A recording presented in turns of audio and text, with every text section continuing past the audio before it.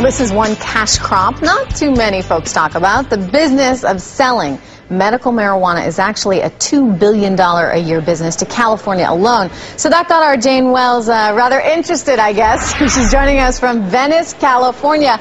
That's unbelievable, Jane. Well, Trish, I'm in front of one of hundreds of medical marijuana clinics in this state. Usually when you start a business, you need to go through some sort of certification process. But in the absence of that process, here in California, one school has decided to start one. It's really important that you write it down so you don't forget. On a weekend in West Hollywood, people learn how to grow and sell their own medical marijuana. If I zipped this shut and controlled it, would it flower? Yes, if the light turned off on a timer. The $200 class is sold out.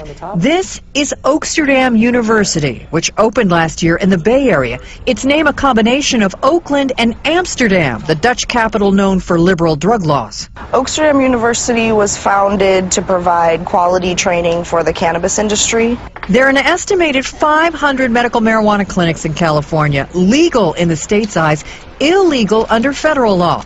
The hope here is to make the industry transparent with nothing to hide.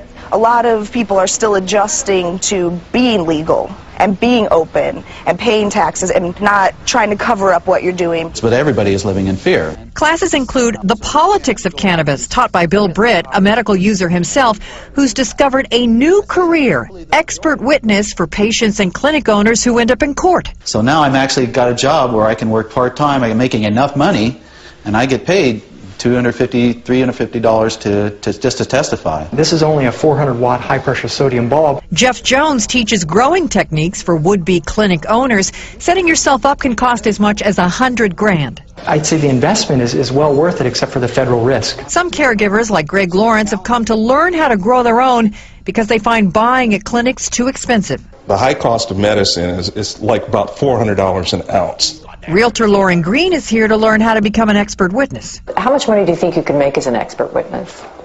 Probably very little, but it'll be the satisfaction of being able to help somebody. Whatever their motivation, they are part of an industry that is growing, sending the state $100 million in sales taxes alone last year and striving to establish professional standards. Somebody's got to do something about this, and the government's laggy. I mean, the culture is way ahead of the laws, and so we're trying to play catch-up here.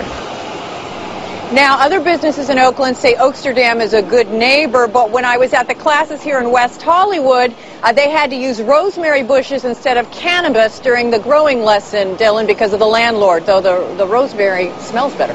Back to you. That's not a bad way to, you can do a whole variety of things. Oregano, basil. You're going to do a whole herb garden in there, Jane. Thank you. American drug war. Knock to the cage. Knock to the cage. Knock to the cage. Knock. American drug